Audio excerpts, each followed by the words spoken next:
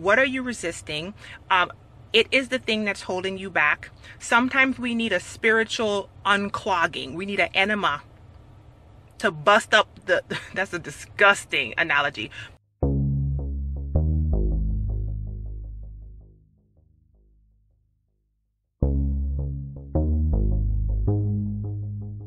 What are you resisting?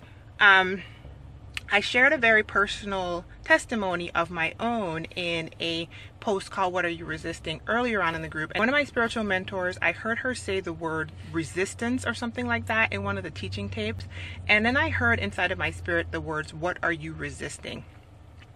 And I felt like I needed to pray to myself for God to remove the resistance that I had to anything that he wanted for me. The testimony that I shared was about how he absolutely did that. So I just wanted to jump on and just punctuate that question of what are you resisting by asking you guys, have you prayed that prayer, and what has God been removing in you to resisting what he has for you?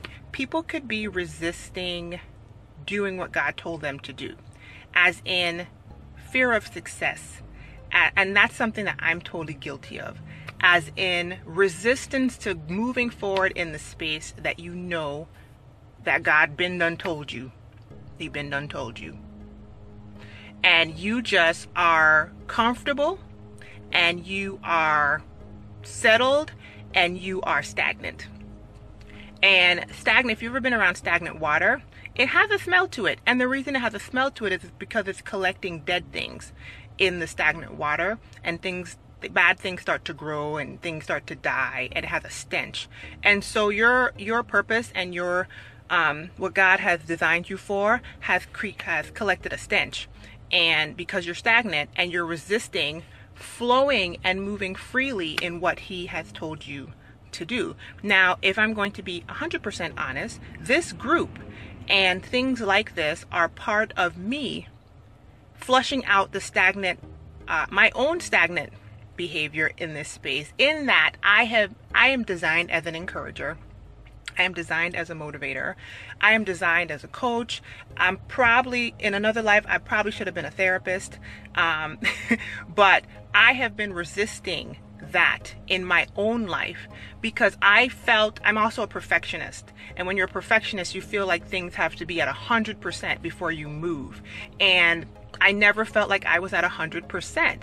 But most recently, especially with my experiences in 2016, in maturing and turning 40, in studying and growing, in, excuse me, in just growing and expanding in my own understanding of who I am in my spirit and myself, I understand that I don't have to be 100%. That God has designed me for specifically where I am, and he's given me very exact and specific experiences in my life that motivate and inspire other people. And so that's one of the things that people could be resisting, the fact that you know exactly what you're supposed to be doing and you're resisting it because you don't think that you're 100% where it needs to be.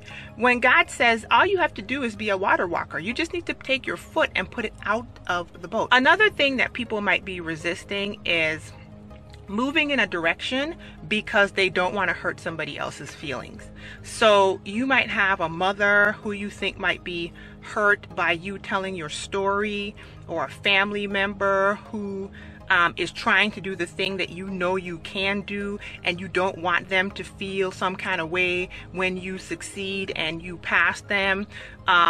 You might have a spouse, a friend, somebody who's not supportive, and you are resisting moving in a direction. You're resisting doing what you know you have to do for your health, for example. Let's say you and your husband are poor eaters, and you have tried to eat in a healthy fashion because you know it's good for your health in the past, but he's unsupportive and he makes fun of you, and he's like, oh, now you're a rabbit, oh now you don't want this bacon, and he's walking around the house eating McDonald's fries and laughing at you when you're making your green smoothies and making it difficult for you to go and work out.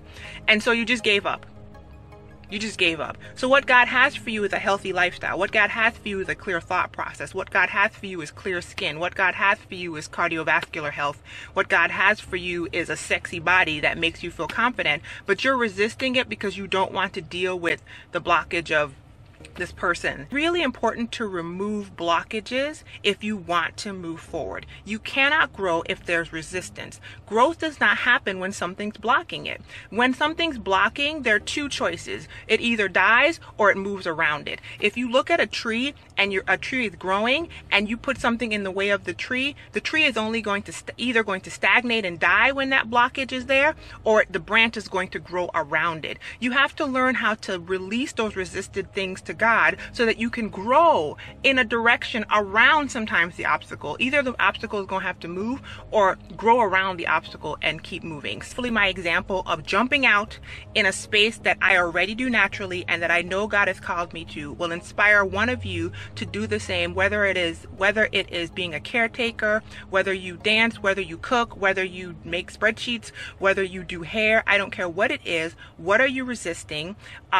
It is the thing that's holding you back. Sometimes we need a spiritual unclogging. We need an enema to bust up that's a disgusting analogy, but to bust up the thing that's blocking us so that we can have some movement and we can flow.